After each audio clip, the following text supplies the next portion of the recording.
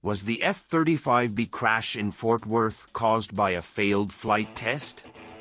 At the Naval Air Station Joint Reserve in Fort Worth, Texas, an F-35B Lightning II Joint Strike Fighter aircraft crashed while in flight.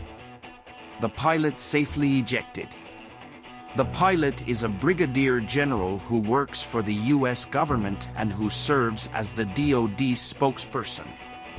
According to Ryder, the U.S. government has not yet received possession of the aircraft. For the Marine Corps, Lockheed produces the F-35B. We are aware of the F-35B crash that occurred on the Naval Air Station Joint Reserve Base, Fort Worth Common Runway, and we know that the pilot successfully escaped from the aircraft. We will adhere to the necessary investigative procedures, Lockheed released a statement. The jet was seen sitting on its nose in photos shared on social media following the crash, and according to local accounts, the plane's failed test flight was to blame. At Fort Worth, a runway is shared by the Naval Air Station Joint Reserve Base and Lockheed's Martin's F-35 final production plant.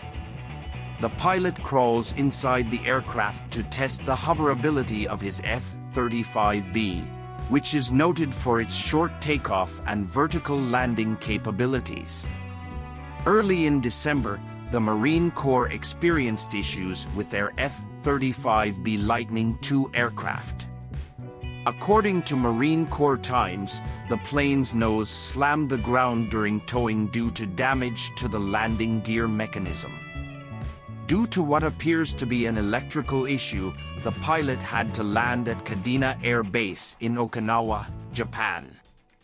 An investigation is being conducted into this occurrence. The concept of a Lightning carrier is being tested by the Navy and Marine Corps. The Navy put 16 F-35B aircraft on board the USS Tripoli back in April, LHA-7. The majority of her F-35Bs were transported onto large-deck amphibious ships. In her May deployment, Tripoli tested ideas for her Lightning career throughout the first few months of her time in the Western Pacific.